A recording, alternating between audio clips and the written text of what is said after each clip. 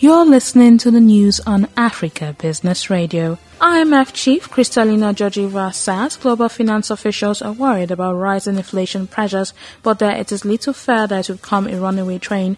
Georgieva says they are in a somewhat more uncertain space.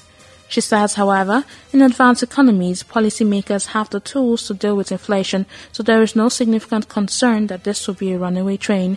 And major emerging markets like Russia and Mexico already have raised interest rates, showing that in these places, their policymakers are sufficiently concerned or ready to take action.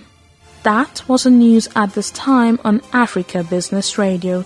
You can continue to listen live online at www.africabusinessradio.com or via a mobile app. I am Chukunonso Modi, and thank you for listening.